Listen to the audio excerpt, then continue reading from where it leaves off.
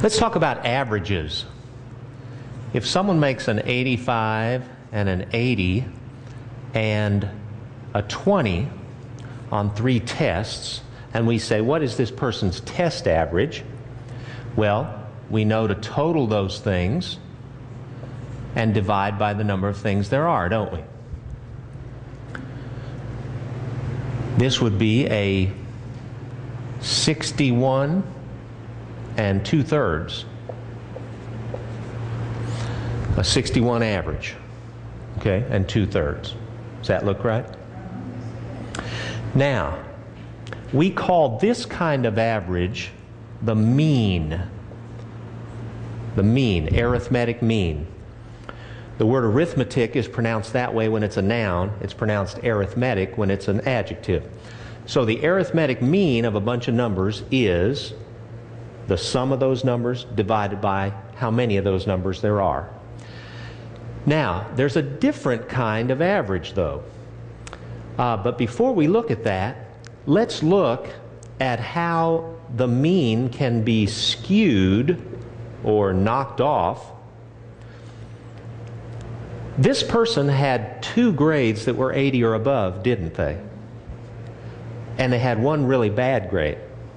So if we say that a 90 is an A, an 80 is a B, and 70 is a C, and 60 is a D, we say this person made 2 Bs, but now they have just barely a passing D average because of 1 bad test.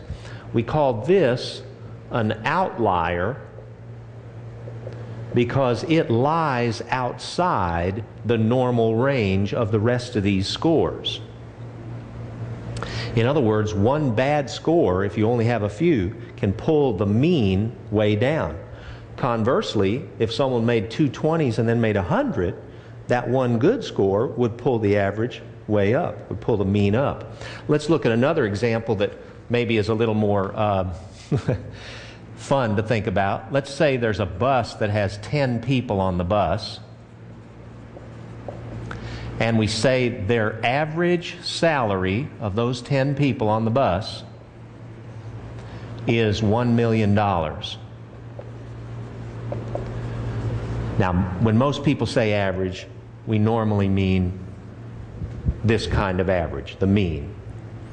So if I said there's a bus coming down the street and there's 10 people on it and their average salary is $1 million and they're going to walk out here in a minute and you have a chance to meet them, we would assume that all 10 of them are wealthy, wouldn't we? But with this kind of average, all it means is that their total salary divided by 10 is $1 million. In other words, their total salary is $10 million, and when you divide it by 10, it averages to $1 million.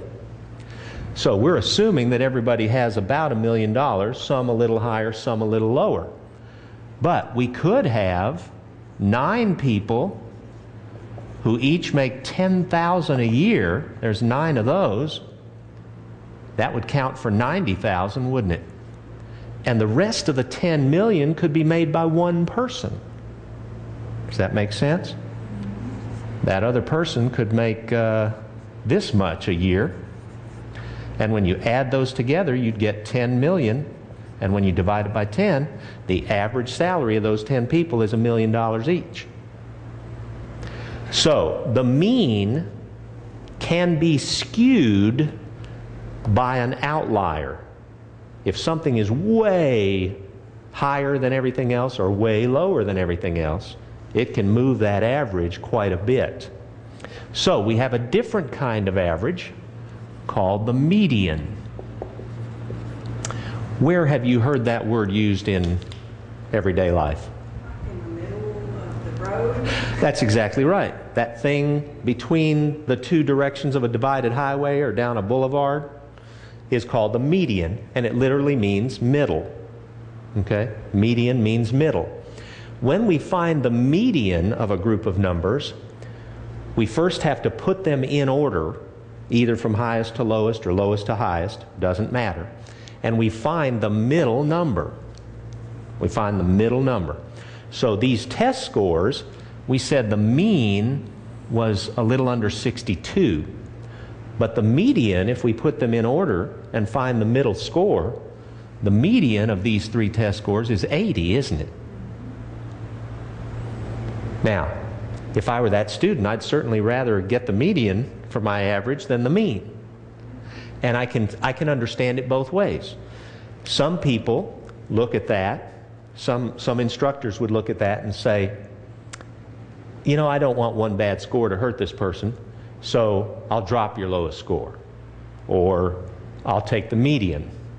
Or I'll figure both of these and I'll give you the one that's higher. Other instructors would look at it and say, no, I think the mean represents this student, because if someone were truly a B student, they would never make a 20 on a test. That's another way of looking at it. Okay? I'm not saying one's right and one's wrong. That was the opinion that most instructors had when I went to college. There was no such thing as dropping the lowest grade. There was no such thing as not taking the final. And every class had a cumulative final exam in it that was worth at least 30 and sometimes 50% of your semester grade. And I also had to walk uphill both ways to school through 7 feet of snow, barefooted, because I didn't have any shoes. None of that is true, but the first part was true. Okay, so we have the median. Let's look at this bus example. If we put these in order, they're all 10,000 except for that biggest one. So the middle value is going to be 10,000, isn't it? That's a much more representative average of those 10 people on the bus than this $1 million is, isn't it? Because 9 out of 10 of those people make $10,000 a year. So the median is always a better representation of the middle of a set of data than the mean is. Now, if numbers are distributed normally, then the mean and the median will be almost the same thing. In other words, if we had an 85 and an 80 and a 74, these two grades are distributed around the median very equally. This one's 5 above, this one's 6 below. So the median's going to be 80, the mean's going to be 79 point something. So when we have a normal distribution, the mean and the median will be close.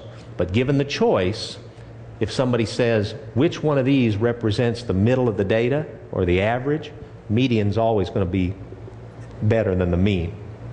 Now, there are certain situations where you want the mean. Most of the time when you look at statistics that the government puts out and says, what's the average income of a family of 4, what's the average price of a 2,000 square foot home in the United States, they will always say the median salary, the median price of a home. And what they do is they don't literally write them down, but in a computer program it says, here's all the prices of the homes, there's the middle one, that's the median. That's the median price. So your really high priced mansions don't affect your median, and your really low value shacks don't affect your median, because it's looking for the middle value. What if we don't have an odd number of values?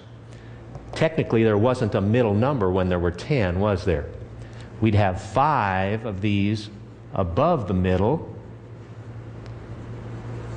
and 5 of them below, one of which was this guy.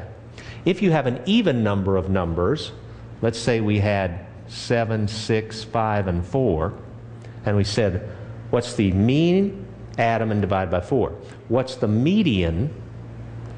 We would say, here are the 2 numbers closest to the middle, and the median is halfway between those 2. So what we normally do is we would find the mean of those 2 numbers. We'd say, what's the average, the mean of those 2? We'd add them together, divide by 2, and that'd be the number that's halfway between them. Okay? So when you have an odd number of values, there is a median. One of those values is the median. If you have an even number of values, you find the 2 that are above and below the middle, and you take the mean of those. Find the number that's halfway between. So that's mean and median.